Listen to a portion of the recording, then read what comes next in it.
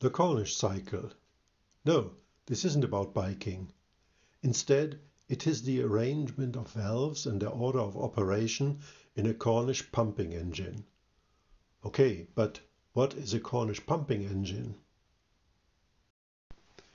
This is a beam engine with one cylinder, single acting, steam pressure up to 40 psi, 2.75 bar, and a condenser.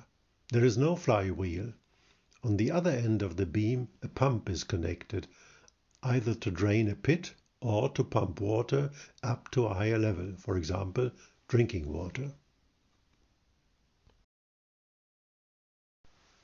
I'm going to explain the Cornish cycle using 6 schematic diagrams. In the first one, we see the relevant parts with the engine at rest.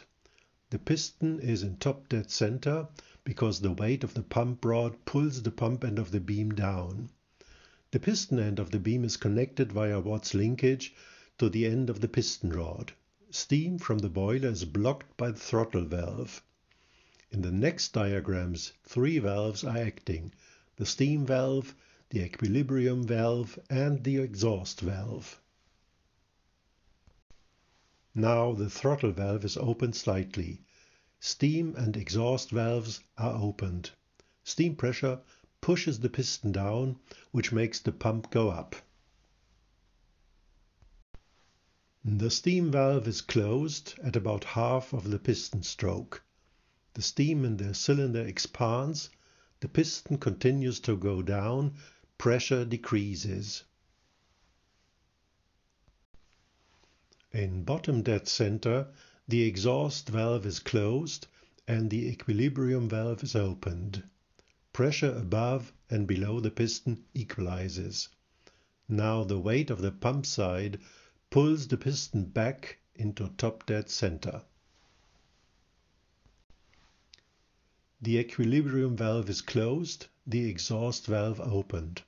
At the same time, cold water is injected into the condenser, which is not shown.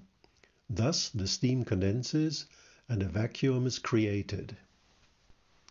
Now the steam valve is opened again. Steam from the boiler pushes onto the piston, while at the same time the vacuum pulls. The starting phase of the engine is finished, and automatic operation may begin. In real life, things may take some time. To quote Dennis Bradford Barton, a poor engine might require to be hand-worked for anything from 5 minutes to an hour or more. An experienced driver could feel whether she was solid or otherwise, and until she was not safe to be put to work on the cataracts. An imperfect vacuum might suddenly become more perfect, and the engine would then come indoors with a bang onto her catches. Or air under the poles might suddenly leak out and let her go outdoors with a similar crash.